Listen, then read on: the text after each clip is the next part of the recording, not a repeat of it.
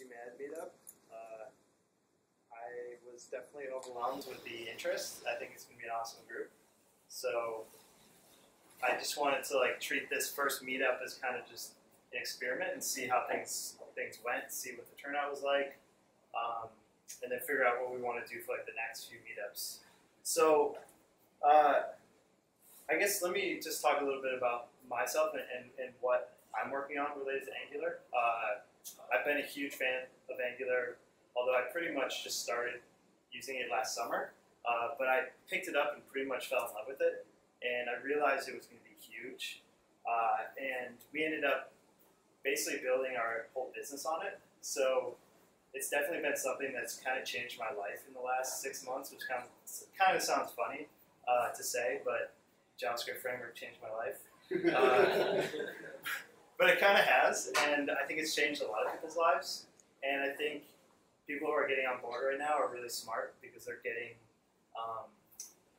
into a job market that's very eager for their skill sets and is paying well, and you get to work on a lot of really interesting stuff. So I think Angular is awesome, and I wanted to kind of help foster the community here because we definitely had a lot of people that I ran into that use Angular here, but no cohesive group. And it seemed like it overlapped with the JavaScript meetup, but in a bad way, in the sense that we were always stuck on Hello World, and Hello World is 10% of Angular. This is the easiest part, and then it gets into the roller coaster of death and happiness and death again. It's very, very intense. So I wanted to kind of do a meetup that was more not just advanced, but a little more further along and got into more deep concepts. So on that note, I wanted to just do a quick poll and see how many people here are beginners of Angular or intermediate. So I guess would you say, raise your hand if you would say you're Angular beginner. Okay, so a lot of you. Intermediate? Advanced? Just raise your hand, Adam. So, okay, that's good to know. I think we'll probably start out with more beginner topics and then slowly become hopefully more advanced as a group, which will be awesome. Because there's a lot of things I'm learning new stuff every day. The community is still young, but it's growing quickly. So there's a lot of cool projects that we all haven't heard of, that I haven't heard of, that we can share. So yeah, in terms of the actual meetup, the structure I wanted to follow was to keep 2 to 3 presentations a time. So now that we've kind of got the ball rolling, hopefully I'll get more people stepping up and wanting to present. I think today we have 3, which is awesome, myself included. So that's great. I want to keep them kind of short, 20 minutes at the very most. I have a terrible attention span, and so I can't stand when things go on too long. So 20 minutes of talking, and then 10 minutes of Q&A would be perfect. I want to give people here an opportunity to talk about hiring opportunities for Angular developers, if there are any. So we'll probably do that after. I guess we can do that next if anyone has anything, but we'll get to that. I want to leave a little bit of room for people not to present, but if you want to just share something that's cool, that you built, that someone else built, that you think the group would like, definitely want to leave some room for that. Then we'll go into presentations, but over the longer term, I'd like to see a mailing list start up only about Angular. So we'll see how that goes. That might be in the Meetup program, or it might be separate, like its own site. So we'll be kind of thinking about that over the next few weeks. But I want to see a mailing list set up, and then maybe do more meetups related to Angular over time. Because presentations are great, but we can do things like hackathons or open source hacking, things like that. So there's a lot of stuff we could do. Question? Yeah. Okay. I'm a member of Mad Fox. One of the first things we do at our meetings is who's got a problem? We throw the problem on the screen, and we brainstorm and try to fix it. Fun. We do that every meeting. Yeah. Okay. Somebody's got something they can't figure out, or this isn't working right, or there's some really weird SQL stuff that isn't working. Okay. Well, I'm just throwing it out. It's probably a lot harder to do with this many people. usually have like about 10 people. Well, maybe we can put that up on the agenda for next time, and then some people can like. You are maybe break into smaller groups of people who've got some kind of issue that they're having a lot of trouble with. Sure. And the I've mailing got a list lot would of be good issues for that. that I have Yeah. trouble with. Well, the mailing list would also be really good for that because then you could just email whenever. Like that would be a perfect thing for the group. But we could definitely do it at these as well. If someone has a burning desire to do that today, like feel free. Otherwise, we'll maybe put that on the list for next time. That sounds fun. So, yeah, that's pretty much all I had for the intro. Over time, we'll probably want to think about sponsors too. So if you have a company or you work for a company that like to sponsor, we could probably, I want to see what the turnout was going to be before we did anything drastic like order food. So we'll figure that out for next time. And I think we have a good turnout here. So if you're interested in sponsoring and know someone who wants to sponsor, let me know. Cool. Any other questions before we get going? Like, I'm kind of just winging this so we can get in the groove over time. But if you don't have any questions, I was going to give a presentation, and we had 2 other people. I don't know if Cliff is here right now. That's you? Okay, great. So Cliff will present. So we only have 2 people. But let me know next time, and we'll do a full 3 presentations. So, welcome. Cool. All right. I'm going to present something that we've been working on related to Angular.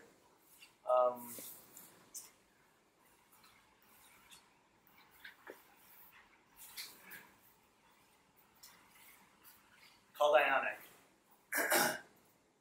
Oops. Cool. So, this is a big Angular project that we started. My company, Drifty, we're a local software company. We've got 2 other people here from our company. We basically built an open source framework around Angular. And this was back last summer, late summer, we started working on this. And I think we all kind of picked up Angular at the same time, or like started really focusing on it. Because it started to gain a lot of momentum like the end of the summer of 2013. And we started playing with it and we realized like Angular was going to be huge. And there weren't really great tools for building mobile apps with it, but we knew that that was going to become more and more of a thing, and we wanted to like kind of be leaders there. So we built an open source mobile development framework on top of Angular, which I'm going to talk about today. So, I talked about myself already, you know me. So, I'm guessing most of you are web developers, and I'm curious how many of you feel like you kind of missed out on like the mobile revolution. Like how many of you have never built like a native app? Kind of curious. So a lot of people. So, like the iPhone came out in 2007. Mobile developers are getting paid insane salaries. Like it kind of feels like you missed the boat if you didn't get in early enough. But I'm here to tell you that you really didn't miss anything. That you missed an era where we wrote multiple pieces of software to do the same thing for different platforms.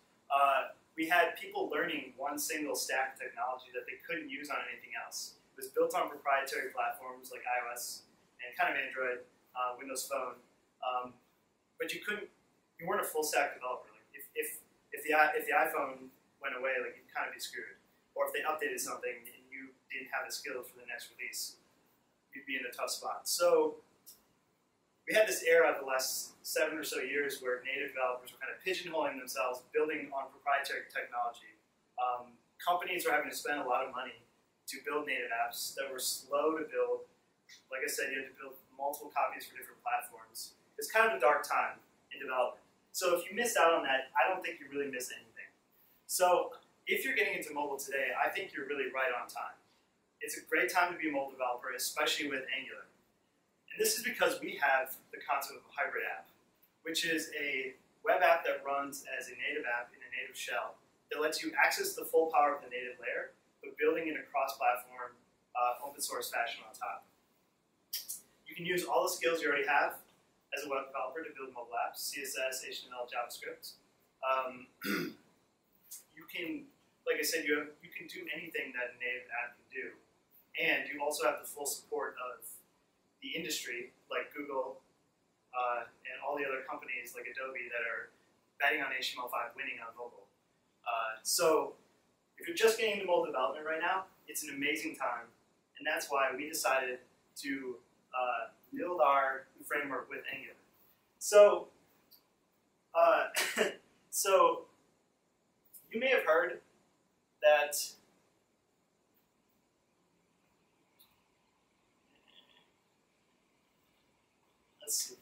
So you may have heard that hybrid apps suck too. And I would say that was definitely the case a few years ago. But the reality is the phones have gotten so much more powerful that it's not really the case anymore. I'm trying to find my slides, but they ran away on me.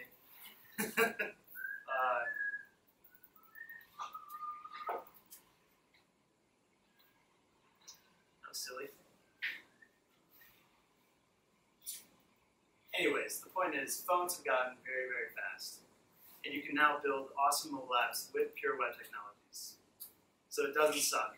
But the reason we haven't seen very many apps being built with web technologies like Angular and Cordova and other things like that is we didn't have the tool sets to build these apps. We needed open source software that we could use to build native experiences with web technologies. We needed native UI components and layouts, and we needed an SDK rather than hacking together jQuery and DOM manipulation. We needed better tools for building these apps, and that's what Ionic is. It's an open source HTML5 development framework built on Angular that lets you build really awesome native style apps with web technologies. So like I said, it's web technologies you already know and love. It's best friends with Angular.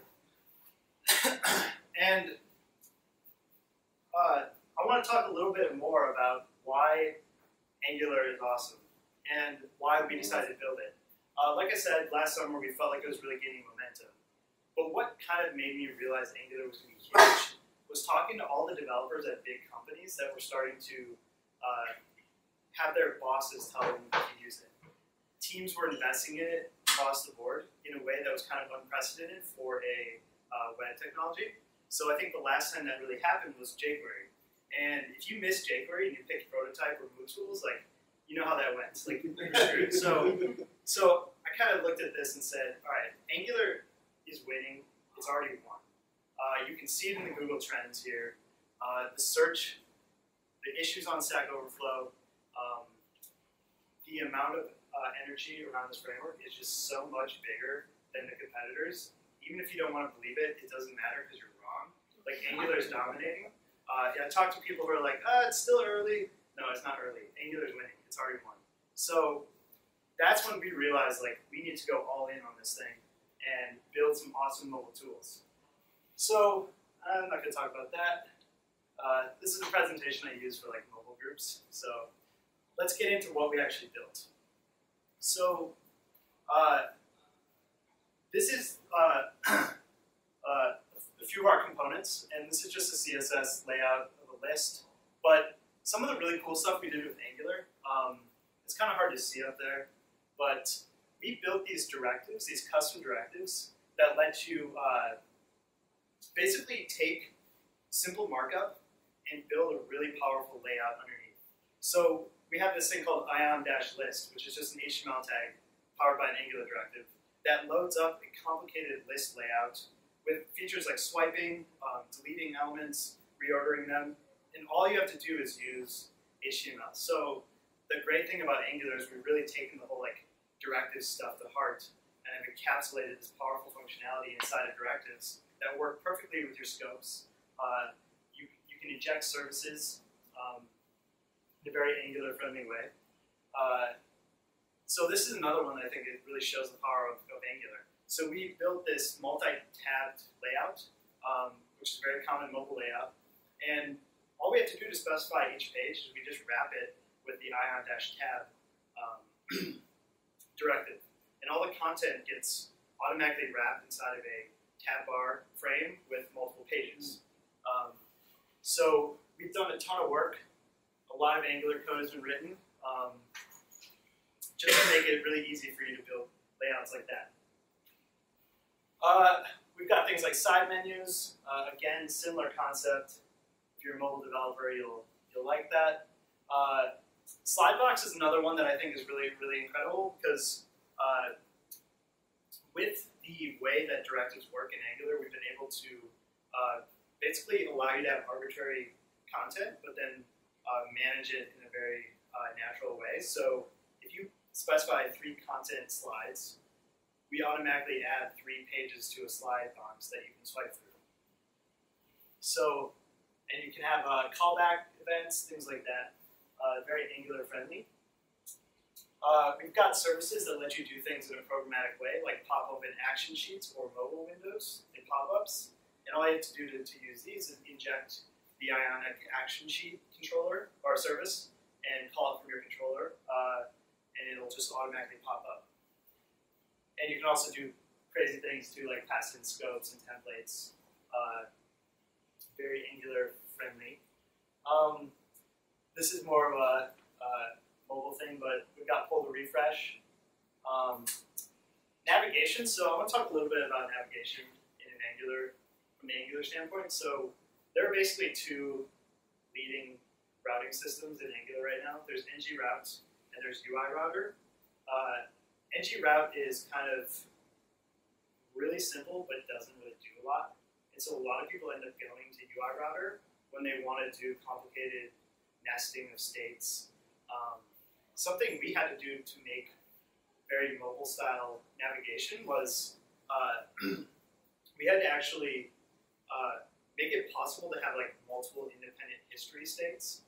So we had to hack UIRouter to make it work, and we're actually going to be building our own like mobile-oriented routing system. So if you build mobile apps, hopefully you'll know the pain that is routing on mobile, because it's not linear. Like if you use a native app, the history states are independent. Like if you have a multi-tabbed layout, you'll have one history per tab. Very common on mobile, very, very hard to do with web technologies and Angular by default.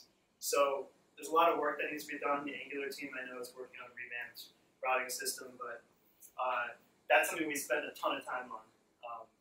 And UIRouter is great if you're using it. I hate the API. I think it's way too complicated. So I curse every time I have to use it. So we're trying to change that. But yeah, Ionic's MIT license.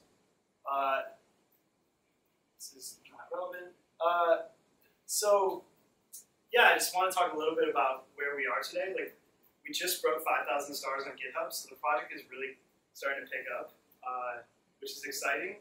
We've got close to 60 contributors from around the world working on the project. People are building with it, like 300 new projects started every day. So Ionic is becoming probably one of the more, I would say, top single digits Angular projects out there, open source wise, in terms of usage, which is really exciting. So we get to work on this full time, which is great. So we're huge Angular fans, and that's all I have.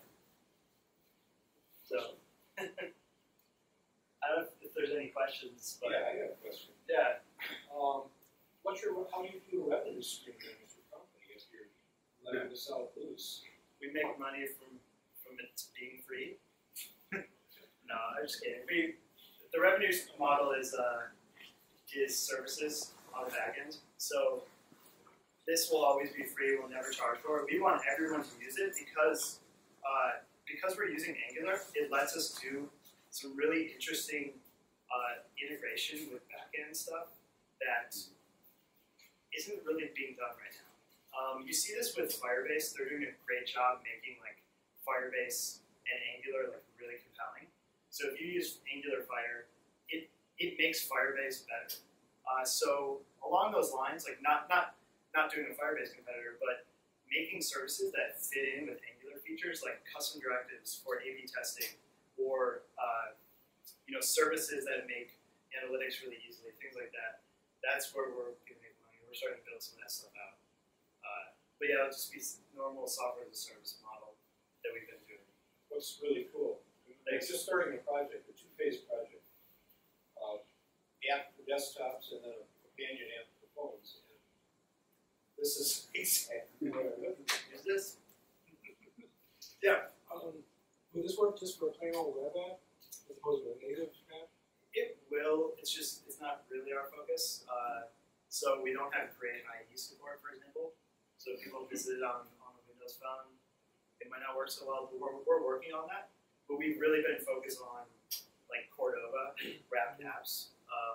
Mainly because we felt like there were good alternatives for web apps, like mobile websites. Like jQuery Mobile has really great device support.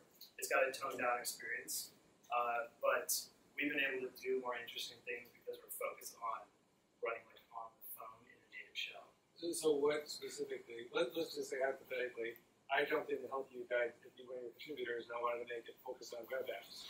What would need to be done? Our routing system probably would want to be a little more resilient to like the back button, like browser Chrome.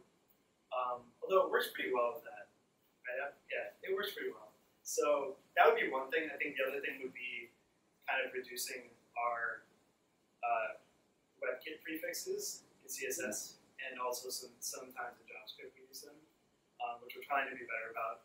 I would say those are probably the main things. How big a download is it? Kind of forget. 100 KB. 100K? Yeah. It really doesn't matter. It's sitting in a native. Exactly. One question: does this support the Android OS? Yep. So out of the box, you get Android and iOS. What other devices do you get? Windows Phone 8 is coming next. So maybe some other ones like Firefox, but it's just the phones aren't there yet. Another question. Yeah. So this is Angular compatible enough, so if I had, say, a service to talk to Couch, DB, I could just inject it like I do on a desktop app and it wouldn't care. Right. Oh, God. Yeah. Exactly what I Well, want. I mean, that's what's so awesome about Angular. These interfaces are well defined, so we benefit from all their hard work. And so I'm a complete newbie with phones, okay? Yeah. So this is going to, it's worth the trip. I mean, that's why we built it. Like, a lot of people have web development experience, and if you missed out, the last 7 years you didn't become a native developer, my personal opinion is like that's okay because we're right back to where we were on desktop. You can build apps now with web technology, so I don't think you really needed to switch. So, any other questions? I was just wondering, from the beginning of developing this project to now, how did your perspectives of Angular change? Well, something I don't really share with people is I was pretty much a total Angular newbie from the first line of code written. So my perspective changed dramatically, and actually we had some long lingering bugs because of me for a while. So for example, we do a lot of in Angular you have isolate scope where you can just do prototypal inheritance with scope. Well, we're using isolate scope on containers, which is a little different. Like usually you'll use them on a self-contained component that doesn't have any child elements. But we were kind of wrapping things, and we were using isolate scope. So that was causing a lot of trouble with other people's scopes that we only realized once we actually had other people building apps with their own data. So little things like that, we really had to learn the hard way. We've worked around them since, but yeah, that was. I remember the first month was rough. I took a month and I just learned Angular, and it was rough, and I felt like I wasn't getting anywhere. The learning curve's pretty silly. Where did you start on before Angular? What do you mean? Framework-wise? Yeah. I was into Backbone. Okay. Pretty heavily. I mean, I consider myself full stack. I'll do backend stuff too. But front end, I was really into Backbone, and I actually looked at some of my code yesterday or a few days ago that was in Backbone, and it was awful. I can't believe we used to program like that. All these jQuery calls, it's stupid. So I'm so glad that Angular came along. Yeah. You talked about inaugural wrapper, and I've seen the page on the Angular GitHub. They thought, we're going to release What are your thoughts on? I mean, I know you said it's kind of like API, so Yeah. but general thoughts on like managing state. So UI router provides like state management as opposed to route management. Yeah. So if you just use empty route, you can only do specific routes. So what are your thoughts? Is it worth making full API router or kind of too early? I think so. It definitely works well enough for production. I would say with Angular 2 on the horizon, I think Angular UI router will become irrelevant. But I don't know when that's going to be, so that might be for a while. The API is really similar to ngRoute, so it's not a huge change. So I think it's totally safe to use it, and it works really well. So, yeah. Well, tablets, iPads, and split screen view, and that kind of stuff. Yeah, we've got some tablet support. So we'll like pop-up modals, like that slide up will actually shrink to be like a box on tablets. We've got a few other things that we need to do, like split panes and stuff. So not full support for all the different layouts, but I mean all the underlying code is the same. So cool. Yep. One more question, then we'll move on. But You try using WebSockets at all with your Ionic apps? Is it all just mainly REST? so I haven't personally, but I've used like the Firebase, Angular Firebase. Firebase uses WebSockets. So yeah, I mean, at that layer, it has really nothing to do with Ionic, so it should work perfectly fine. So cool. Well, if you have any more questions, like definitely feel free to email me. I want to move on and let Cliff get up here and do his presentation. I need a couple minutes to get. Okay, sure. So I guess yeah, we can keep going, but yeah. Thank you for listening.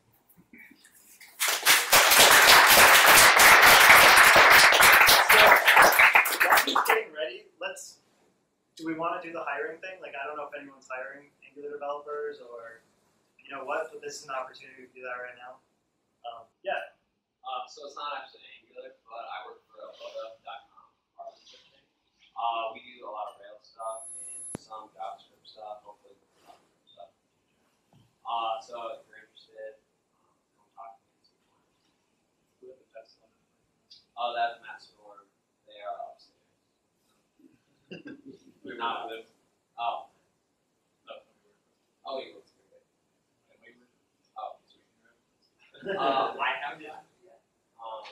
But it was his first day. Hope that was right.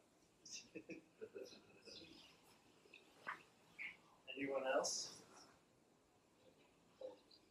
Well, we're hiring, but I won't take it too much attention. Always looking for Angular people. See you in a month.